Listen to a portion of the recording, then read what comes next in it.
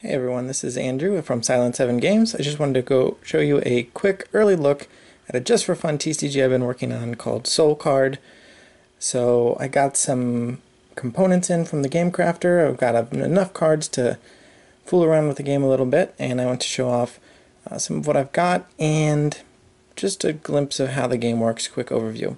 So here we have the Feral Dodo of Determination. That is a sample of a champion in the game. In the game you'll get to choose a trait card, a unit card, and a sobriquet card and combine them to form a champion. You will form 3 champions in order to have a complete team. So here we also have the Angry Acolyte, Friend of Raven, and the Bow-Wielding Militia with a Magic Leaf. And you could mix and match those cards however you wanted in order to build your own team. Each 3-card set, like I said, is called a champion. And these 9 cards that I've shown you are the starting cards. So you'll actually get a set of these white bordered cards and the exact same cards in black border in order to play a starter versus starter game with an opponent.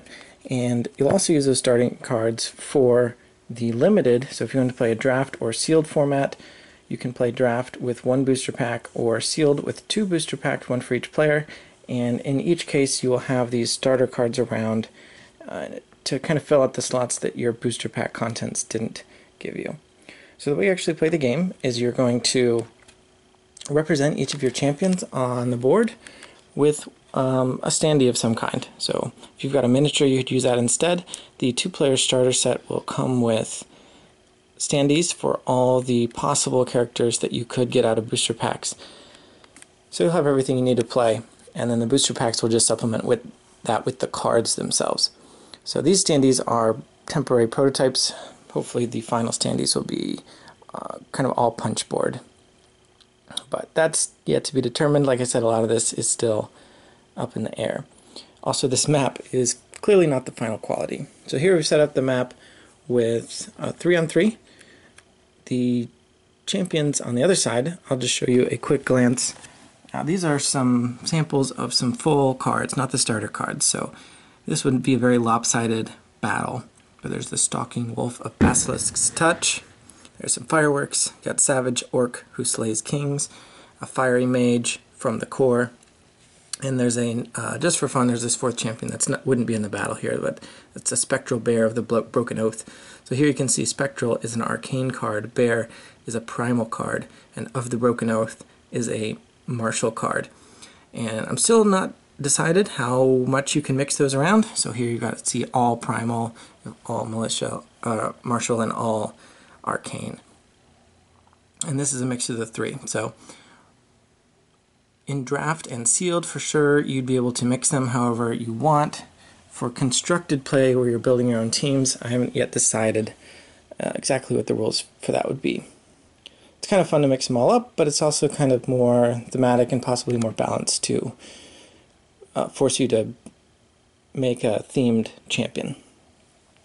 So I failed to bring any dice to the table right now, but the game is very much focused on dice. So each player would start with 3, and you'll roll 3 at the start of your turn, and those are your actions for the turn.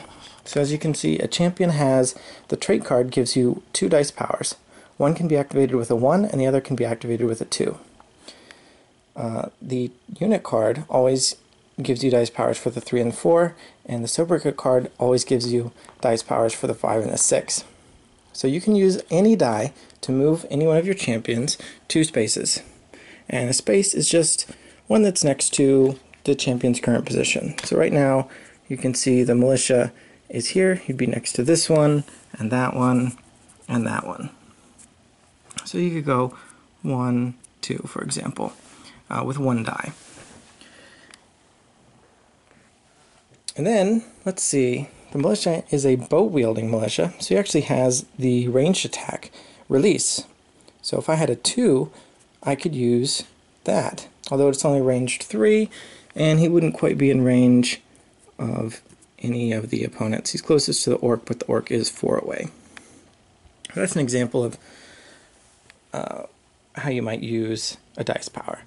You would put the dice that you use to activate the champion next to the champion to show that they've already done something, each champion can move once and use one die power. So you can't use 2 dice powers, can't move twice, but you can do both, and you can do them in either order, and you can even mix up with the rest of your team. So you're activating as a whole team, so you could, for example, maybe move the militia, then activate a power of the acolyte, and then go back and use the power of the militia. We got a bunch of tokens here. Those come into play with special abilities. So we got these poisons that actually come into effect from that of Basilisk's Touch that the Stalking Wolf had. I have some fire. Fire tokens actually get placed down on the map and make champions take damage for moving through them. And the most common ones will probably be these temp armor tokens.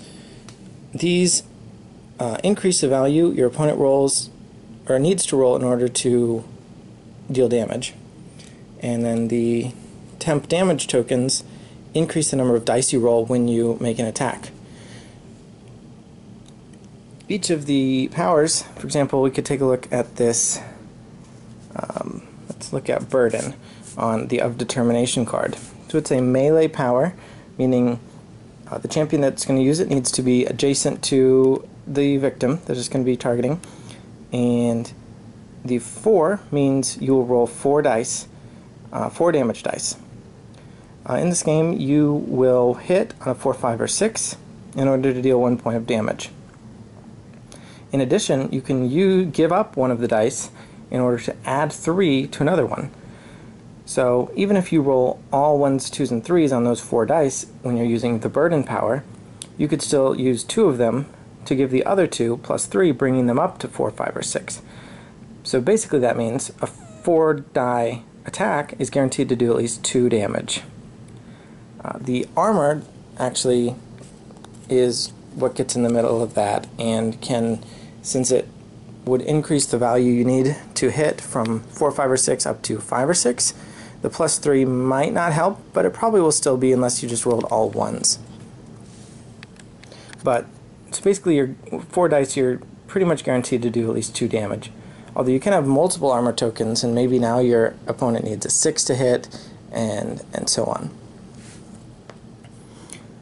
But 4 dice is still a good amount. You're going to do 2 to 4 damage for the most part, and that brings us to the health. So you can see that Dodo has 3 hearts on it, and Of Determination has 1, and Feral has 0.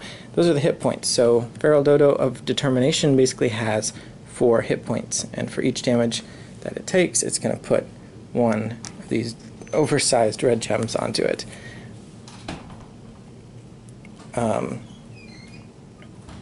The final ones will be smaller, but so when all 4 hearts are covered up, that would be a dead Dodo, and you just remove it from the map. That means you're going to have 1 fewer champion to use for the rest of the battle, but you're still going to have the same number of dice, so you can have your other characters activating. Also, whenever you use a power of a champion, you're going to take some exhaustion tokens. And the 5s and 6s have 2 dots on them. That means you're going to take 2 exhaustion after using the power. And the 3s and 4s have 1, and the 1s and 2s have 0. So the 5s and 6s tend to be more powerful, but they make the champion take more exhaustion, while the 1s and 2s are not as powerful effects, but they don't incur any exhaustion. Then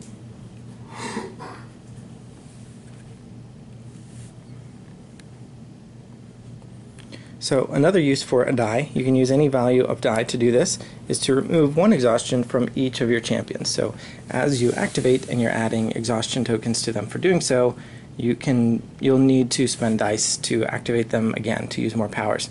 So you might use the chant power of your acolyte, and that's going to give her 1 exhaustion. It doesn't prevent her from moving later in that turn, but on a future turn she won't be able to move or activate a power because she has exhaustion. But exhaustion used in a given turn doesn't really kick in until the end of that turn, so you're not prevented from moving that same turn. In the same way, movement incurs 1 exhaustion, but that doesn't prevent you from activating in that same turn. So I think that's most of what's going on here, at least on the cards. One last thing I'll do real quick is this symbol is a skill symbol. This chant power has a 1 skill icon, and that means that the Angry Acolyte Friend of Raven can have 1 card in her skill set, and that would be this one. So this is the one I selected here. This is also a starter card, so there are some more starter skills over here: Courage, Bomb, and Arrow. You can put any card you want in your skill set. So when you're building your team, if you've got 1 skill icon, you could put any card in the entire game into the skill set.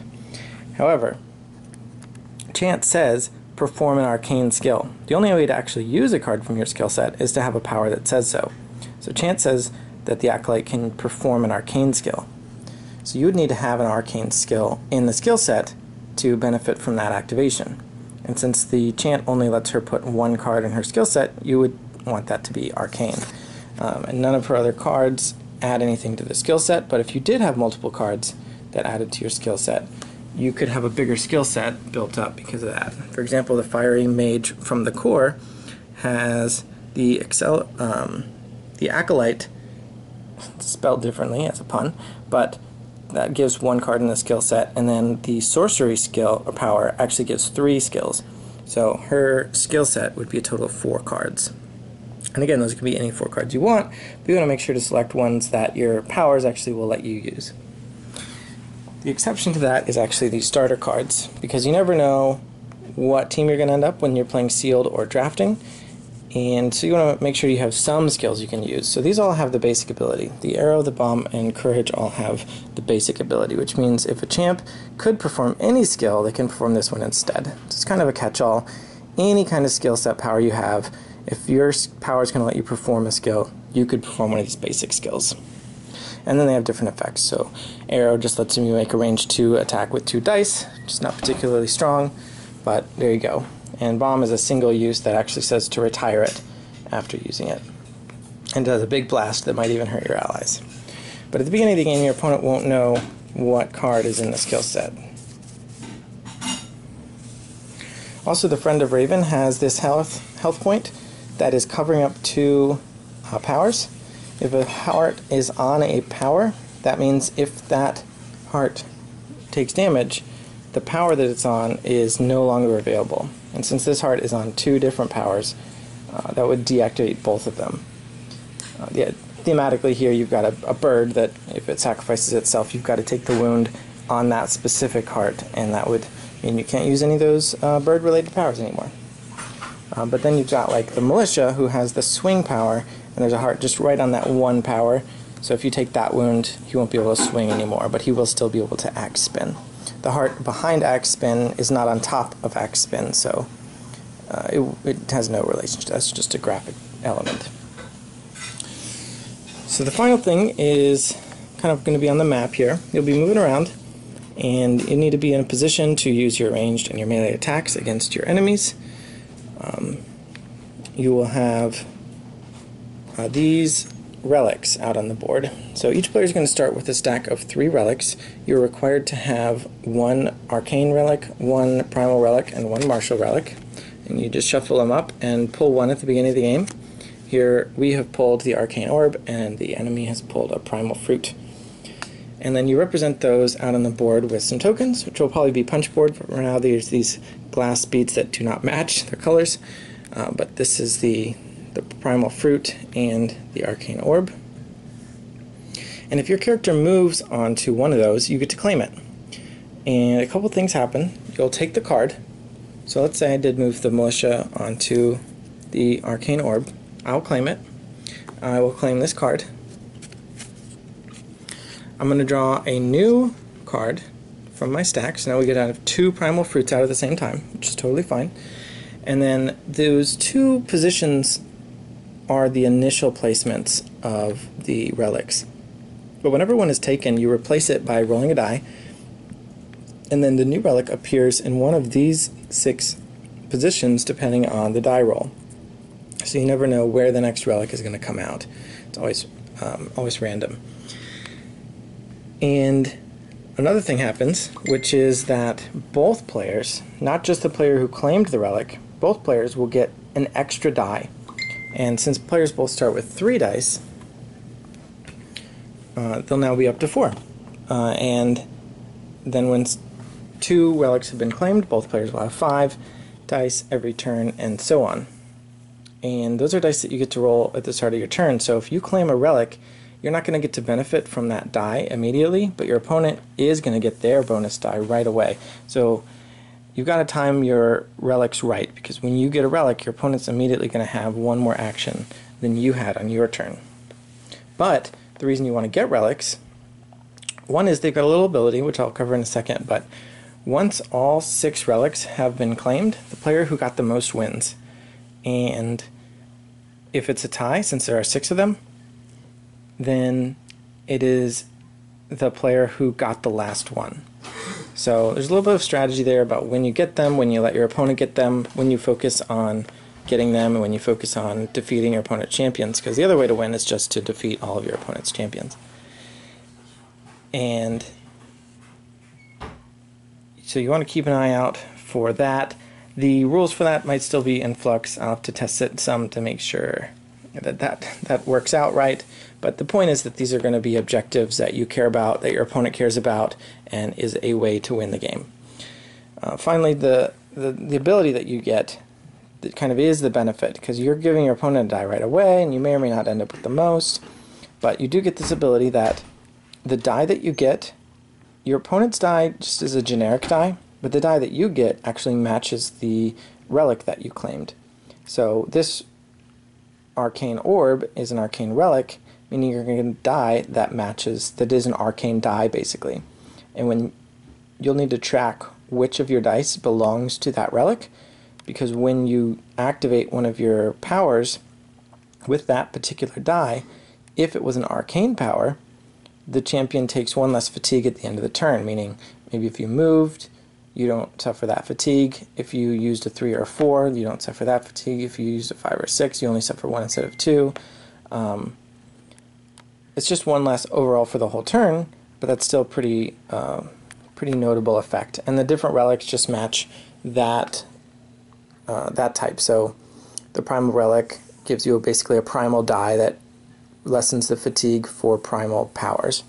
And the way you can tell if it's a primal power or a martial power and so on is that it's the color. So Chant here is an arcane power. The starter cards actually have a lot of neutral powers that don't benefit from any of the relics, so they're not very strong cards. They're meant to be replaced or just for your starter game. And you can see the militia has 1 martial power, but it's got to be a 4, and they're all 4s, and Dodo has the primal one. So that's pretty much it. Oh, here I've got, just for fun, here's some more skills. These are the skills that aren't the starter ones.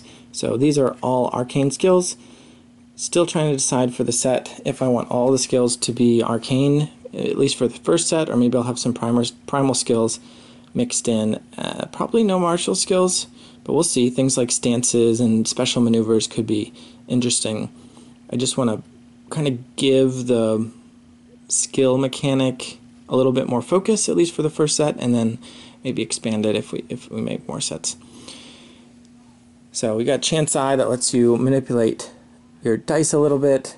We've got Chill that is a ranged attack that could potentially hit multiple enemies, and Cinderstorm is just a big blast of fire. So anyway, I think that's it for now. If you have any questions, feel free to ask. Like I said, it's still in development. There is a tabletop simulator module. I was a little scattered with this explanation, so you may or may not know enough at this point to actually try out a game. But if you have any questions, let me know. I wrote about half of a rule book, so hopefully I'll finish that relatively soon, and that would let people play on a tabletop simulator module. I think all or most of the cards that I showed here are in Tabletop Simulator, and hopefully I'll have more cards soon. Anyway, thanks for watching. Bye.